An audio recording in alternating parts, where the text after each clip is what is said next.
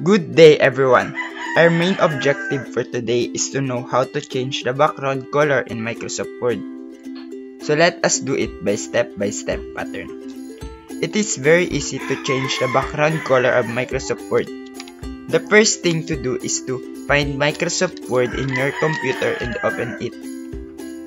You can see many options, but we will choose the blank document. As you can see, the background color of Microsoft Word is white, or its default color. This is how color option very easy to change.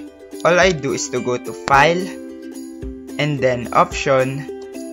I can change under General tab, which open by default under Office theme. Choose dark gray and press OK. We can see that the color was changed into dark gray. I can also change it to different color. Just go to File, then Option, choose black, and press OK. We can see that the background color was changed into black.